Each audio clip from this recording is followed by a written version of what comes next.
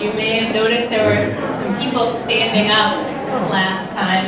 Now, we can imagine they wanted to stretch their legs, but they probably wanted to sit down. So if you could scoot into the middle of your respective rows, that would be very helpful. And there's also another announcement. There's a single source recycling bin in the back, should you have a recyclable to dispose of. And we'll let you all finish murmuring and such.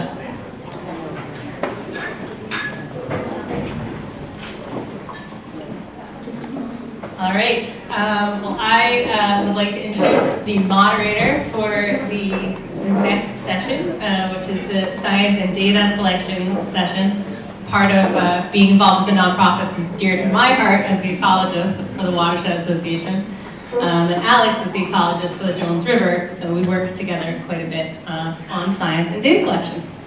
And he will introduce his panelists. So, Alex. Great, thanks, Sarah. As Sarah said, I'm Alex Mansfield. I'm the Ecology Program Director for Jones River Watershed Association in Kingston, next watershed up. I'm going to take from the last session and thank you. All the donors on here have been big donors to Jones River Watershed Association, especially the Sheehan family and Island Foundation and DER, who also spent a lot of time in the mud with us too, working on projects, so can't say enough good things about that. And certainly all a big help to this conference. So in this session, we're going to talk about science and data collection. We're going to sort of run through the realm of different types of data collection. And I'm going to let the panelists introduce themselves, but I'm going to just give a quick introduction and thank you to them. Karen Bielek from Dartmouth College is working on community-based volunteer monitoring programs. It's really a pleasure to have her here. Her project that she's been working on lately included looking at local watersheds down here and our volunteers, outreach to our volunteers. So some of the stuff that she has to offer is very local and relevant. Mike Trainer, big thanks to Mike for stepping in at the last minute when Mike Benarski from BMF backed out for other commitments. So really appreciate Mike stepping in and doing this at the last minute. And also, again, DMF, another group that gets money with us at the local level. Mike helped us set up a video fish counting system in the Jones River 2 years ago that helped us verify the success of the dam removal we had done and saw fish passing for the first time in at least 100 years at that site. So that was really exciting to do with Mike. And Bob Chen from UMass, who was on my graduate committee 20 years ago, and continues to do some of the coolest and most interesting science in Boston. So I'm going to just leave it at that. I'm going to let them go through. They each have a few slides, so I'm going to pass you the slide advancer, and you can grab the microphone, Karen, and we'll go on, and they'll each do a little bit about the projects that they are working on. We have a few questions from me to them, and then we'll hopefully have time for the audience too. Hi, so I'm Karen Bielek, and I work at Dartmouth College as the practice-based learning specialist. It's a new position. So I'm working with faculty to help integrate community-based work into their courses. And then I do my research as another component of that. In terms of my background, I was previously at the University of Maine, and that's where I received my PhD in communication and sustainability science. So I've done a wide variety of work on community university research partnerships, including things with stormwater. So I'm excited about the stormwater session, road salt management, and then recently fisheries. So it kind of runs the gamut here. This recent work I'm doing in collaboration with colleagues at the University of Southern Maine. Dr. Theo Willis is part of the project, as well as graduate student Jason Smith, and he's presenting at that Southern Maine today, so he wasn't able to join us. But the overarching goal for our project, and I'll just go here, was to understand the role of citizen science programs, volunteer monitoring programs, and the data generated from those programs play in river herring management. Simultaneously, Theo Willis is also looking at comparing the data that's generated from citizen science programs to video monitoring, so trying to get a sense of data quality. Some of the sub-goals, which is, I had to come down to the Cape for a couple of days this summer, it was just terrible. Some of the sub-goals are to identify best management practices for running volunteer programs. We're primarily doing the interviews in Maine and Massachusetts. Identify ways that data is or is not being used in a variety of management settings. So currently Jason is interviewing state managers to understand how they're using this data that's generated from programs for management decisions, and then we'll also be looking at more regional management as well. And then we're exploring opportunities for improving data collection when necessary. So those are kind of the big goals of the project. And I did spend quite a bit of time, so I came down to Mass and then have been doing interviews in Maine. And just for those who haven't seen river herring monitoring in action, this is just an example from the Classic Lake Dam in Maine. So volunteers sit and they count the fish as they come by. Some people I see head nods who have done this or are organizing these programs. And you're counting how many fish come by a certain point to get a sense of how many are making it to their spawning grounds. They're also taking things like temperature and air temperature, water temperature. They're making observations about whether the kind of creatures are in the area for the day. This is another example from down East Maine. This was the day I was counting. Then this is the Centerville River in Mass.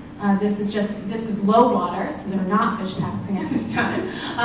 But this is one of their counting sites. And then Damascotta River in Maine, if you ever have a chance to go to this site, it's just this amazing fishway that they've invested. And we talk about fundraising, a lot of investment in this project. They do hire someone to do their counting, but it's just a beautiful site, so I thought I'd put that up there. And they're passing millions of herring every spring, so it's pretty neat.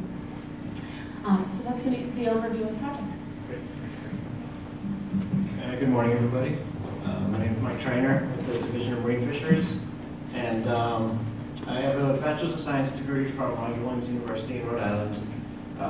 Had that I graduated in 2008, and have since been kind of experimenting with what I want to do when I grow up. I was an observer in Alaska for a little while, worked with the state of Connecticut, before the state of Massachusetts. I've done some aquarium work, tried to make oyster farming.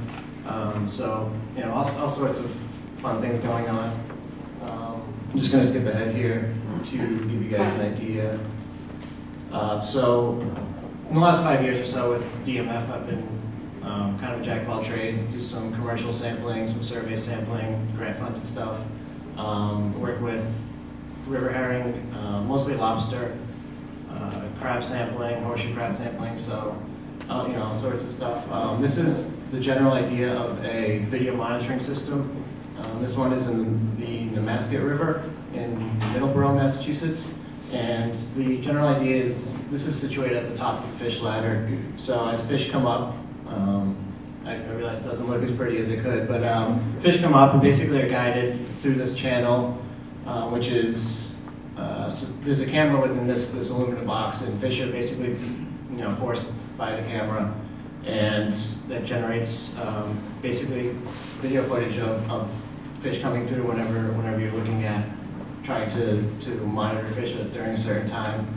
And so in this photo here, where the aluminum box kind of reduces in size to the left, the camera's in there, and it's separated from the channel using a piece of Lexan or plexiglass.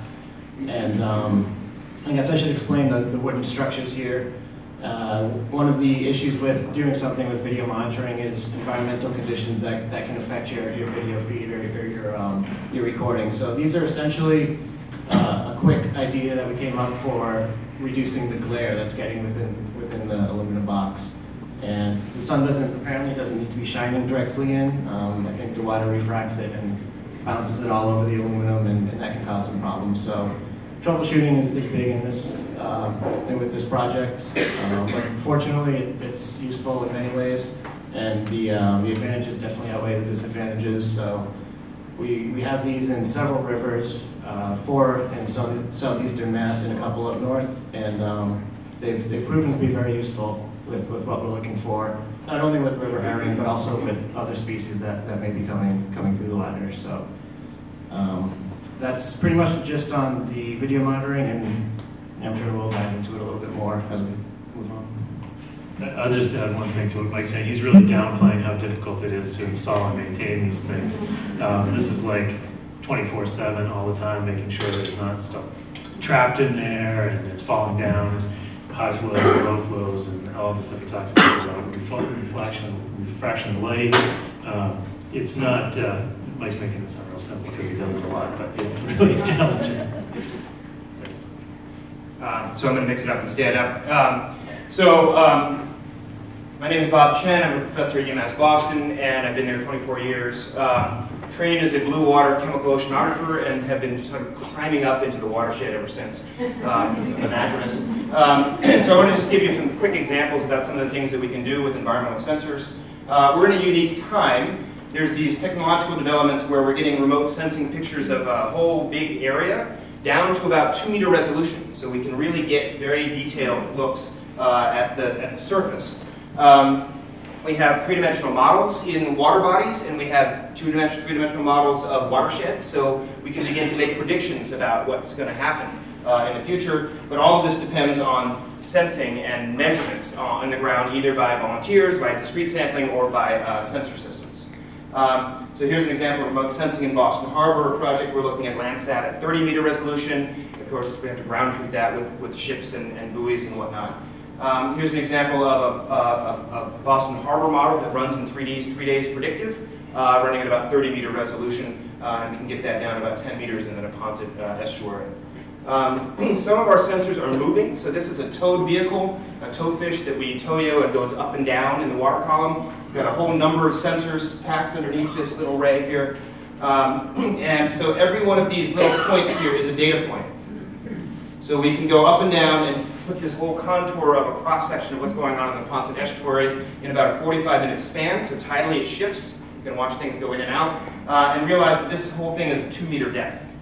Okay, so it's interesting, but if we can see it with sensors, the fish can see it with their own chemical sensors. And if we take just a grab sample here and a grab sample here, and one in the morning and one in the afternoon and one per month, we're missing a lot of the dynamics of things that are going on affecting the organisms that live in there. This is a little truck tracker. People know where trucks are. We put it in a waterproof box that float around in the ocean, and it drifts around like this. And so we can see where the water bodies move and what the fate of contaminants or organisms or whatever else that's drifting plankton can happen somewhere. These buoys we've made and put into Boston Harbor, and they can give you this long tidal signal wherever you are, but also we can see the influence of Hurricane Katrina or something else as they hit. We can also look at the seasonal pulses, the fall of dump when all the leaves put organic matter into the system, and it comes, and right now, big snow melt, all the road stuff is coming out into the system, and we can see that because these things are long-term looking. We don't have to send people out in bad weather to sort of figure out what's going on there. Ben Wetherell is a student that's graduated with me, and he's been working on bacterial predictions. So we have environmental monitoring, buoys, and sensors, and he can then take that and say, in the Charles River and the Wollaston Beach, here's the predicted water quality for tomorrow in terms of bacteria above or below, green flag, red flag, whatever you have. So we can put that on the web, for example. Some really simple things, like can we get a video camera, $500 or less, but we mount it with a solar panel so that it's autonomous, and we use cell phone technology to get the data back every 15 minutes, and we can take a look at bluff erosion on the Boston Harbor Islands, for example, the influence of storms, the influence of freeze-thaw cycles, things that haven't been observed without these sensors. We can take a look at 10 o'clock and 11:15 at a salt marsh and watch the water come in and go out and see who's there and who's not there. We can listen to what's there. We can see a beach at low tide and high tide during the winter, during a storm, and figure out those different conditions and what's affecting those things that are often not observed. We can measure water level and integrate that into existing systems that say, here's the tides with the storm surge, and here's the predicted tides, and this is how accurate it is. That's in Situate Harbor.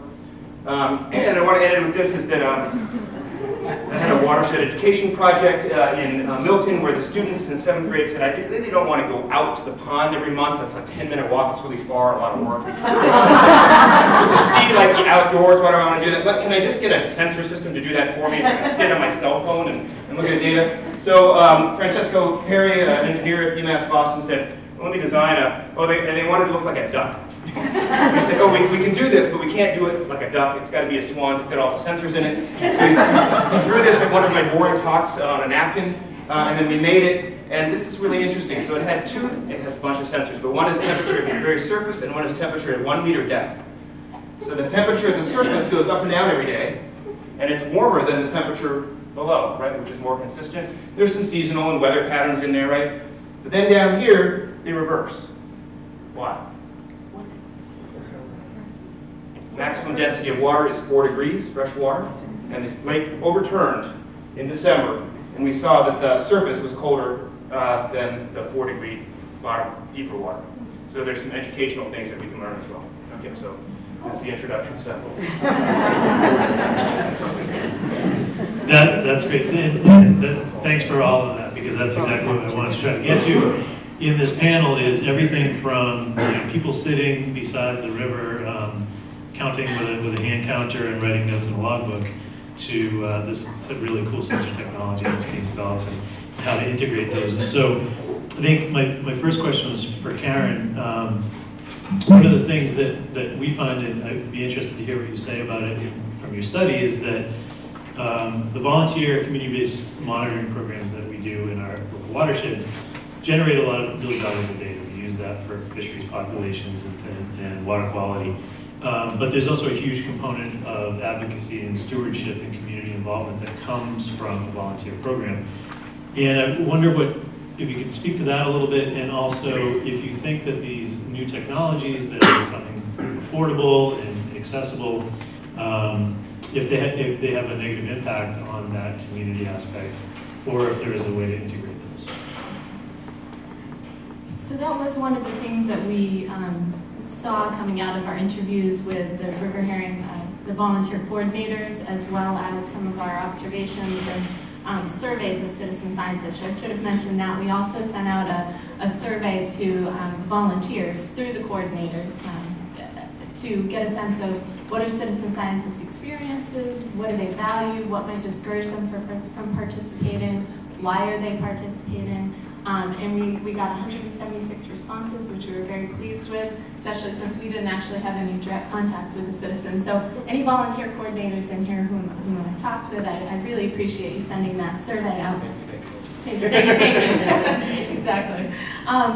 So in terms of the influence of technology, a few things emerged from the interviews. The first is I definitely think it should be a consideration. So in terms of will implementing or including a video monitoring program take away from the volunteers' experience? So I'd say some people want it. Some people feel like, for example, they're not capturing the night runs. So they're counting between 7 a.m. and 7 p.m. and they're saying, we're missing all the herring that are coming between 7 p.m. and 7 a.m.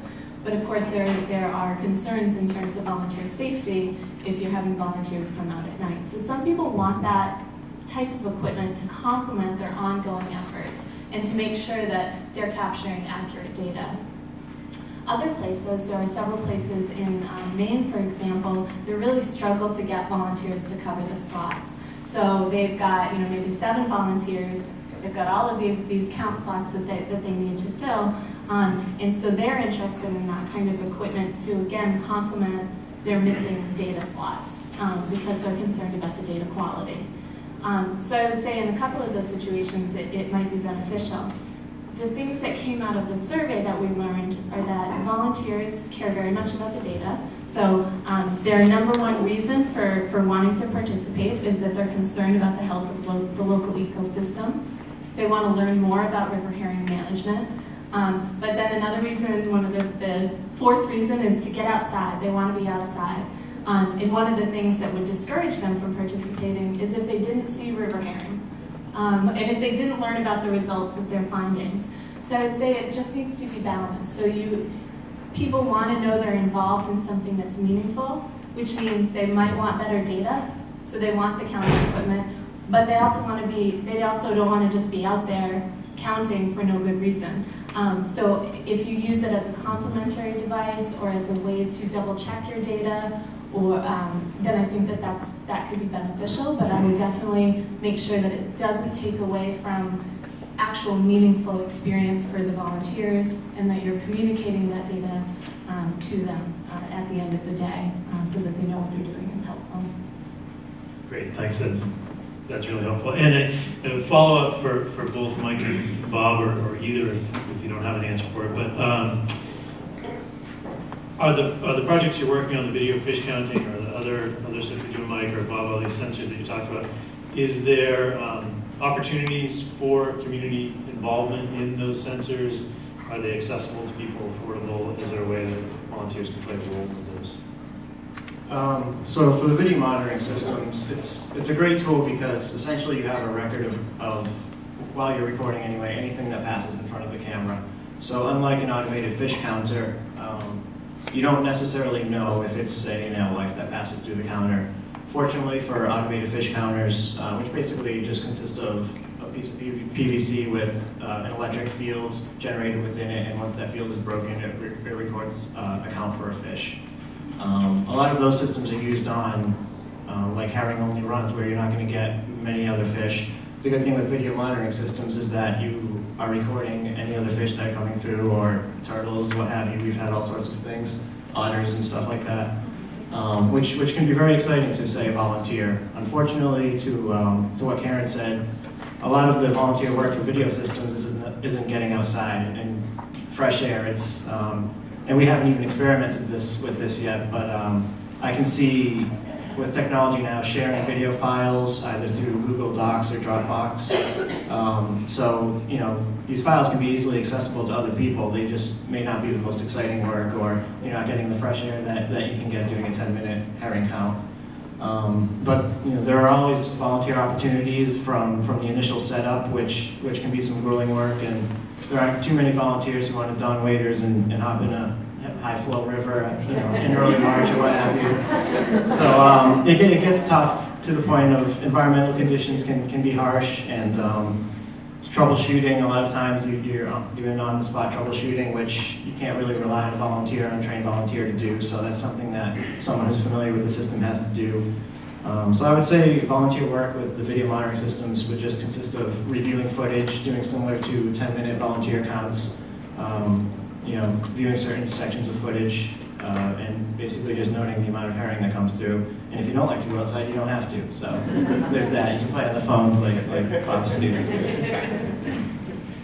So yeah, I agree with both Kieran and Mike here that it's really an integrated approach. You need to have people, eyes in the field, so that you can know where to put the sensors and how to interpret the sensors and ground truth the sensors and take discrete samples to make sure it's all calibrated and working well. Ownership is really incredibly important. I own this site, this is my site, I own and am responsible for the data. So even if they're not going out every day and using their eyes, they're looking at the data and paying attention to the data every day, and if something goes wrong, we gotta fix the sensor or clean the sensor or do whatever. So that, and then I just wanted to say that this thing is an incredibly powerful sensor that volunteers all own. Okay, so it has GPS, it has phone, it has audio, it has Google Maps, it has, and then we can outfit it with a temperature probe, very simple, cheap kind of things.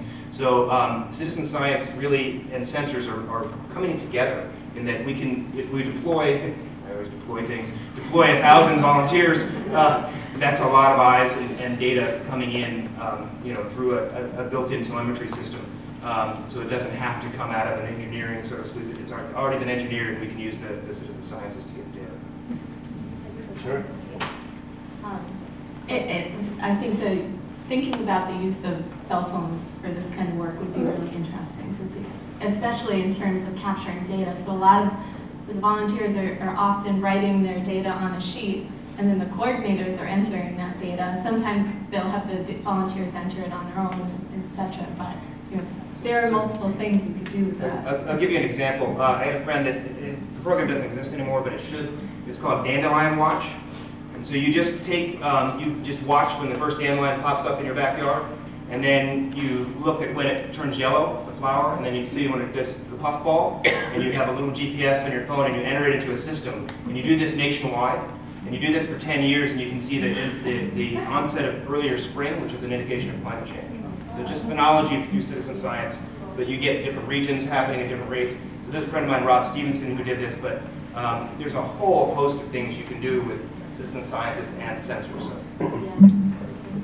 And there is a video count on Quassa Lake in Maine. They actually have the video posted online, and then they're asking volunteers to count. So there are some of those technologies out there. I don't know how much engagement they have with it, but I think there's some things. Yeah. Great. Yeah, we've considered taking our feed to YouTube so people can watch it, sort of outsource it to anybody. Great, that's very helpful. Thanks. This is a question for Bob. One of the things about many of the monitoring programs we do, they're intended to answer a question about water quality for EPA, or they're intended to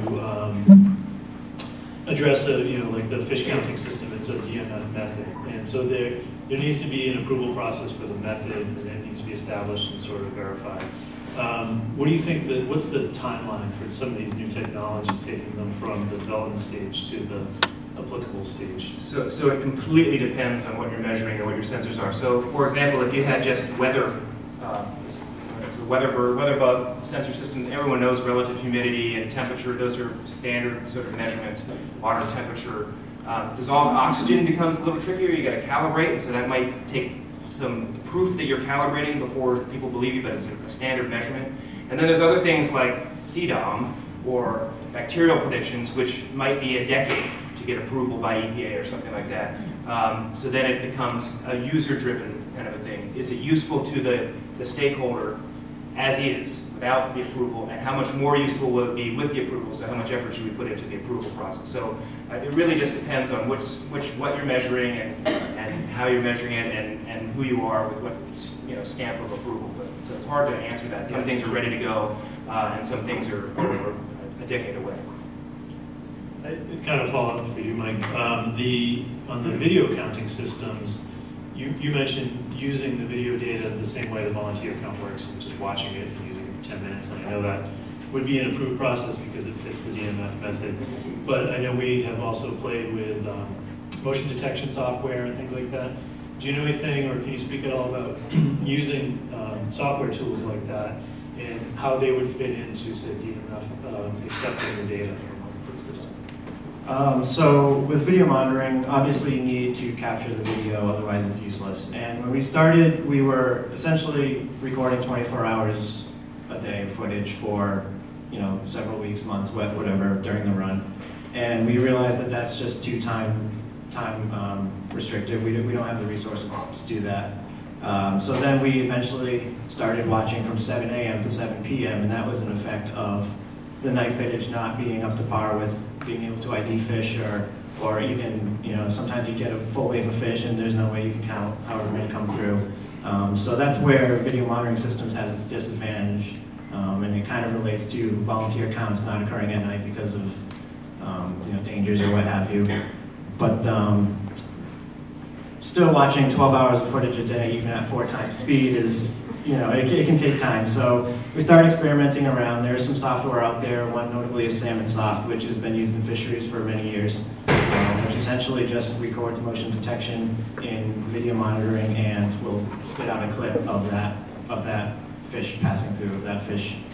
And Salmon Soft, unfortunately, comes with a pretty hefty price tag that many projects don't have the funding for additional software like that when basically you're originally relying on labor-intensive viewing by either volunteers, or we haven't worked with volunteers yet, but most of it is biologists with DMF.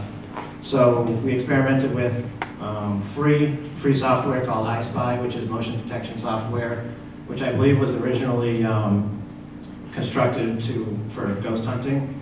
I'm not sure exactly how that works. So I don't know how we'll set off a motion detection. But it works great with fish. We found out because fish are visible, and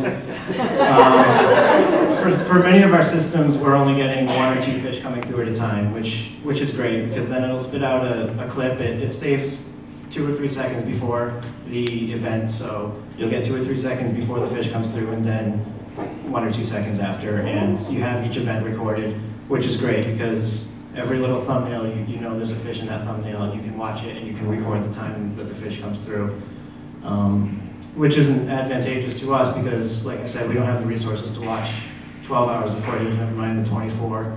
And this is much easier. You spit it, you're given a handful of clips, up to many hundreds of clips sometimes, but that's definitely better than watching any downtime between any fish passage events. Thanks, Mike. I have a few more pre-planned questions, but I want to make sure we have time for the audience, so I'm going to skip to audience questions if anybody has any. If not, we'll jump back to these. Anybody? Yes, sir. I think my question is for Mike. Identification of what's going by a counter. What can you identify? So if you have, and it's rare, a nice cloudy day with no sun glare coming through, back after you or before you? Okay. So I have a slide here that should, I don't know if you can see this that well, but these are 4 different species of fish, which the lighting is not the best. And within each clip here, you can see a ring of lights. That's just a reflection of our LEDs from the camera. The first one, which is a little off screen, is a river herring, which is what we were focused on. And we actually ended up trapping behind this video camera just to make sure that there are all alewives as opposed to some bluebacks getting in there. So we guarantee that they're all alewives coming through. The second is a white sucker, and you can tell the difference between them just based on body size, things like that, thin shape. The alewife has a nice forked tail, which is very helpful in identifying that species, and they also put on a pretty good glare when they pass through. The third is a white perch, which, so basically we're using characteristics of each species to identify them. White perch have a deeper body, a little more stout than some of the other fish. And then finally here we have a yellow perch, which is quite obvious, and their yellow and black stripes stand out quite well. So with decent conditions, and I would say 80 or 90% of the time, we could identify the fish to the genus, if not the species, which was very helpful. And this is in the Mill River in Taunton, Massachusetts, and we had, I believe, upwards of 10 species pass through, and we were able to identify all of them, at least to the family, if not genus and species. And some of them, like sunfish, we weren't comfortable identifying them to like a bluegill versus a red-breast sunfish. So we would just characterize those as sunfish, and luckily things like that aren't that important to us in terms of data collection. So hopefully that answers your question. Great. Any other on it? Yep. So my question is for Karen. It's about volunteer retention. So you said actually seeing fish and then hearing about the data at the end was important to people. Did anything else come up in the surveys for why people would come back the next year? Why they wouldn't come back would be the count results they're not shared at the end of the season, and they're not shared during the season. So that was another one. Some volunteer coordinators send out, we saw the first fish, or so they're continuously updating their volunteers. Their preferred count slots aren't available, and I think that's just a time thing. You can't get the slot that you're able to count at. And then the final one was do not see fish. So those were the top 4 that came out. Anybody else in the audience? Yeah, sure. Any other questions in the audience here? On it? Yeah. Can we borrow UMass's, temperature sensors that float around with meters of water so we can figure out So it depends. We're interested in doing studies wherever for some things. I got an other idea. things are cheap. So we'll talk at the break. Yeah, and I will say that one of the cameras that Bob showed on the salt marshes, that we have a couple going in Jones River, thanks to the help of UMass and the MIT video. Any other questions in the audience for the panelists? Samantha?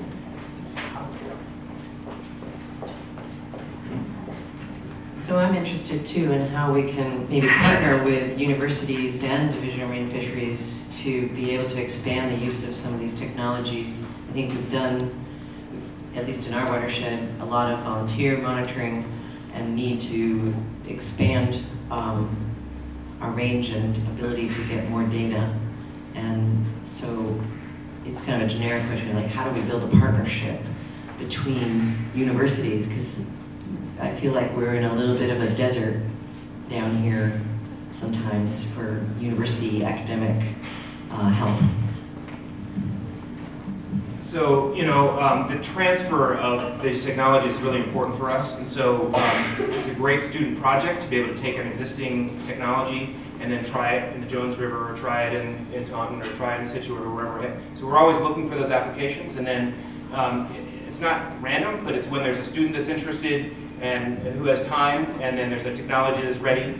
I think that can work, but it shouldn't just be limited to universities. I think USGS has a lot of sensing capability, and I think they would be, I can't speak for them, but they might be open for ground truthing or helping out, or adding on a sensor. There's a Thompson Island, I call it stone soup. We started by putting in a network to get data back to a server, and then so-and-so put in a sensor, and so-and-so volunteered, donated a sensor, and then someone else did, and then there's people looking at the sensors and ground truthing. So there's activity sort of started up. So within your own watershed, if you just put in, USGS has the telemetry, or UMass Boston has the telemetry, people can start adding on, and once they see that data, they go, oh, can I donate a sensor to, it could be an expensive sensor, a $10,000 velocity thing in Thompson Island, one on the dock, just as a test, so they could sell their instrument through their website. So the stone soup idea of just piling on more and more stuff, then you get a really interesting look at what can be done. And then I would say, similar to the messages from the first panel, it's about relationship development, and universities need to, in my opinion, need to do better at this as well in certain fashions. But if you have the relationship with the organizations, they're putting out a lot of grants at a variety of times, depending on who you're working with. And one of the challenges for universities is finding those community partners at the time of writing the grant so that they can make sure that the grant actually aligns with community partner needs. So having those relationships at the outset, so finding a professor that seems to have similar interests, or a center at a university that does the kind of research you might be interested in, and just saying, hey, we would love to partner in the future. You may not have the research funds to do this now, but if a student comes along, a grad student or a grant, we would love to partner on that. And if you set it up at the beginning, it's easier for you to get the research that you need, as well as to potentially be a collaborator in receiving grant funds if it's from the outset. And then the other technique would be, I think, connecting with specific classes on campus that might be able to do the kind of data analysis or monitoring that you might want on a regular basis. They might be able to incorporate it as a regular class project to get that work done for you. Great. Anyone else in the audience? All right, I'm going to ask another one of my questions. This is a question to really any of you that want to answer this. Most of the programs that we do are intended to be part of a project that we're trying to answer. We did the video counting as results for the dam removal project that we did, or we do our own volunteer account program to look at population trends of Jones River fish. And so we answer small questions for our small projects, but that data is useful. I think everyone agrees that that data is useful in a larger context. And can you talk to how data sharing can work across all of these monitoring programs? Anyone?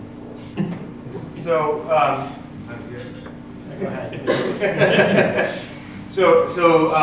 One is just, it's people, right? So person-to-person networking, understanding what's happening in different places, and you hear that someone knows someone, and you connect them, and you can get that report or that data, whatever.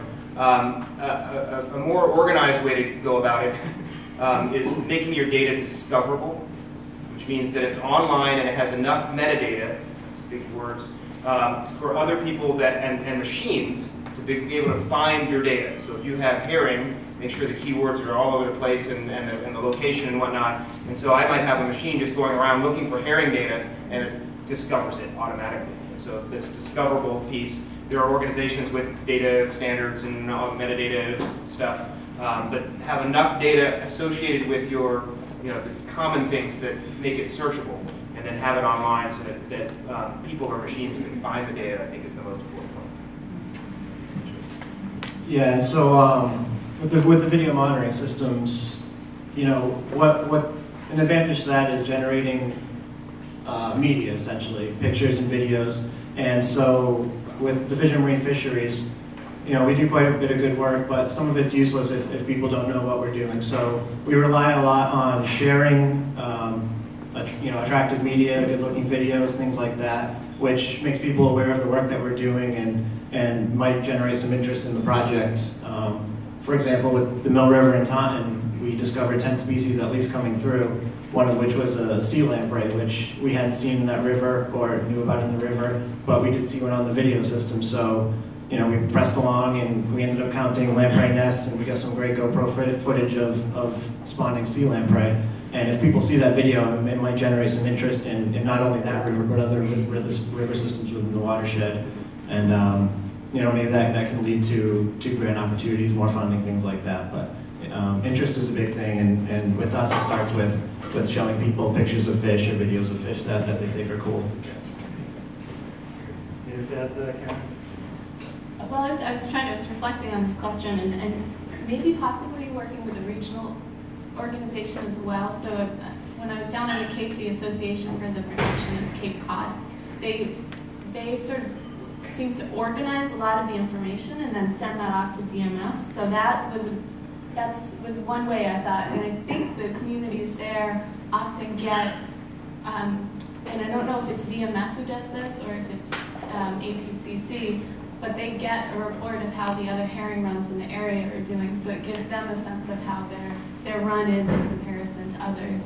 And then I would just say, check with those organizations who you think might be interested in your data and try to make sure that you're collecting it in a way that fits. Because sharing it's one thing, but wanting to share it's one thing, being able to do it in a format that meets the systems or the criteria is another. And just real quick, I should say that any of the data that we collect is available. All you need to do is shoot an email to myself or Michael Bednarski, who is the principal biologist for a lot of these video systems. And it's accessible to anybody that needs. And I'm sure whether it's interesting to you or useful to your research, it is available. So there's that. We have maybe 2 minutes left. If anybody has a question, we can squeeze it in. Yeah. In relation to the animals walking around. You mentioned in relation to the animals walking around, I know it's one and no river. What are the parameters? What data did you collect in relation to those projects? So I can speak on behalf of the Mill River in Taunton, which is an ongoing project to essentially remove in total 4 dams that inhibit fish from getting from the ocean to spawning habitat up in the lakes of Taunton, Massachusetts. And so the process, our intent was to generate some pre-restoration idea of what kind of species are coming through, specifically river herring, alewives, and just to make sure that, yes, if we do go through with this work, then we should see a result, which is the colonization of these ponds for spawning purposes, and eventually the revival of the herring stocks. So in the Mill River, anyway, we were focusing on generating as accurate as possible account of how many river herring were essentially knocking on the door of the dam that they can't surpass. And we did notice almost a double increase from one year to the next, where nothing changed in terms of dam presence or removal, but it's just somehow, whether it's this talk of scouting of scout fish, which will poke up and down a stream and somehow relate that information to other fish. There's something happening where fish are realizing that they can colonize areas if they're given the chance. So hopefully that answers it. Yeah, and we also did, for us it was mostly presence absence, just to verify that fish were passing following the dam removal. We also did some water quality work, but our goal there had been fish passage.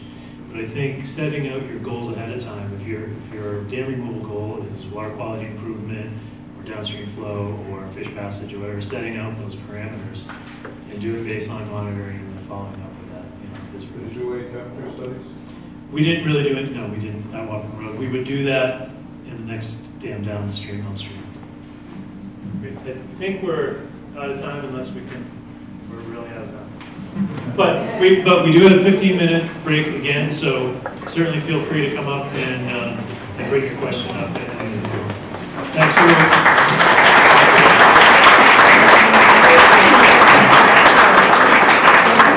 And so we'll be starting back up at 10:45. So again, if you can be back in your seats a little bit.